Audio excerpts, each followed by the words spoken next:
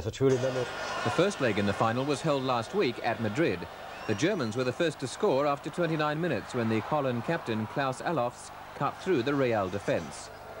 The Spaniards responded and equalised when Valdano's free kick was kicked home by Hugo Sanchez.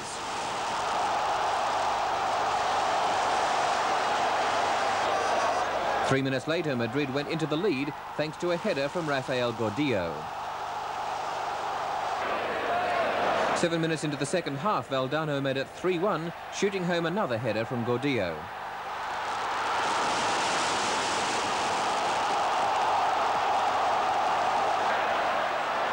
A mistake by Koln gave Valdano the chance to make it 4-1.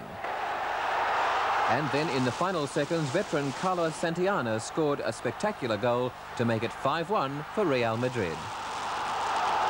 In the second leg, the Germans completely reversed the Madrid dominance, in the first half at least, and their opening goal came after 20 minutes when Janssen crossed to Bine, who headed past the keeper.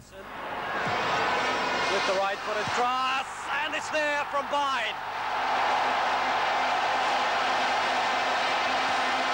Koln spent almost the entire half camped near the Madrid goal, and it was the performance of Spanish keeper Augustin that saved the visitors. Nicely headed on by Klaus Allofs, and a good reflex save really by Augustin. The second half opened with another brilliant save by Augustin, but Madrid soon changed their tactics and managed to force Koln back on the defensive for a short time before Geilenkirchen put this one away halfway through the second half. First time shot, and it's there. 2-0 to Koln.